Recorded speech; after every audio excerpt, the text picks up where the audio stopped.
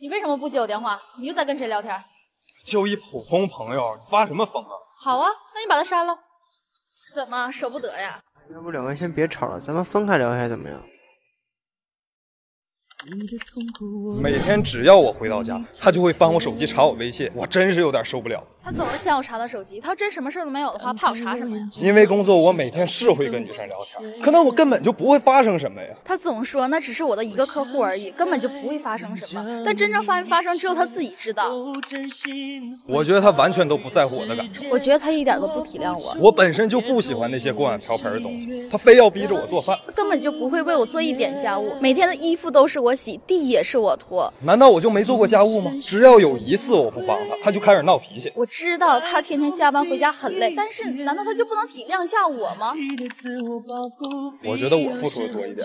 他总觉得自己付出的特别多，但我觉得也就那样。他想要什么我都会尽量满足，可每次吵架都是我先去找他，凭什么呀？他每天工作都那么晚才回家，根本就没有时间陪我。我努力工作不就是为了把生活品质提高吗？他根本就不理解我，会遗憾，肯定会遗憾的。虽然说他每天都翻我手机，但我知道他还是爱我，他就是太没有安全感了。但我可能就是太多疑了，但我真的太没有安全感了。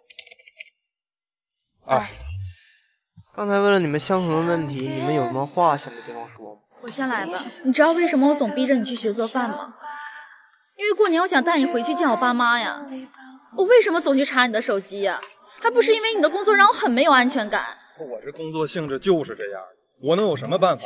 辞职吧，只要你辞职了，我以后再也不查你的手机了，好不好？我就知道工作永远都比我重要。没了工作我怎么生活呀？没了工作再去找啊。分手吧。什么？我们以后别联系了。分手不是因为工作，是因为当你做一件事的时候，能不能考虑一下我的感受？你从来都没问过我愿不愿意去做。我知道了，以后不会有人再翻你手机了，也不会有人再黏着你了。你们还爱着对方呀？他受不了我这个样子，还不如分开，对谁都轻松点。走进他心里，最后却又离开他，因为我不愿再看他。等一下，不好意思耽误你时间了。然后，如果你还想找一个新的女朋友的话，你可以去一对。希望你也能找到一个真正爱你的人。